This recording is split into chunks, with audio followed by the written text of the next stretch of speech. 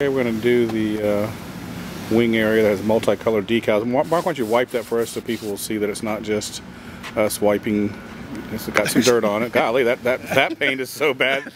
Some of it came off just in cleaning it. But now give it a second to dry, because it will rehaze. And I always forget there's always a little bit of polish even on the damp cloth, because I've already hit it on the glass. And the sun has come out, so now we'll really get a good good results here with this. And we're going to clean the red and the gold right at the same time. And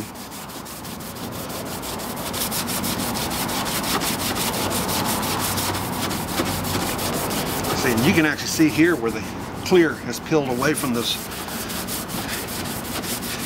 That white area? On top of the red, where they've actually put clear coats on it in the past. Peeling off. Yep. Yeah. Oh yeah, I can see it. And the thing of it is that really, if you know you're going to use the right product, you could stick with single stage and never have to clear this again. Yeah, you can polish with this over it, and this will serve both purposes.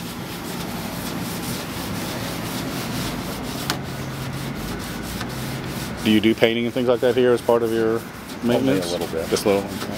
Yeah. More focus on the mechanical. Section. Yeah. A little spot painting and everything. Right. There's my red and gold.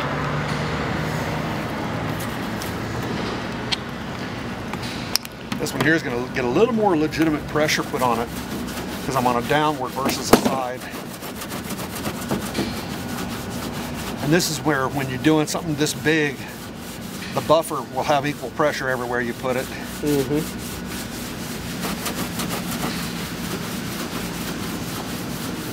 But you're getting the gold fleck out of there. I did my sister's black Honda Accord, and didn't realize it had gold fleck in the paint, but after I got done, it did. She never does anything with her car, and it took a while.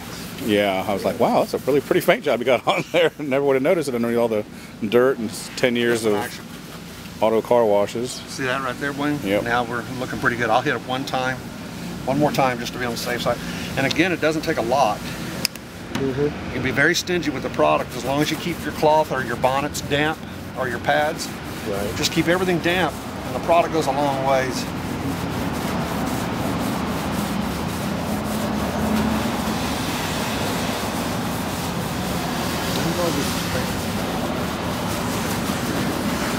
Yeah. And what would you estimate the age of this plane to be? This is a 1971. I think this is either 70 or 71 it was.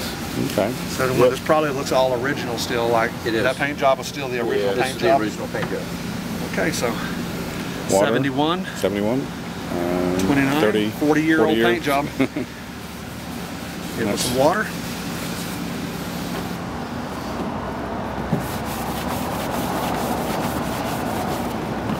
Dry pretty quickly in the sun. That's the way you want it. It just goes much quicker like that. There you go. Go ahead and fill that. Here, Wayne, come on over here and get it from this angle right here. Yeah, versus that. Now, there you go. Yeah. And it's actually like smooth like mirror, as they say. Okay.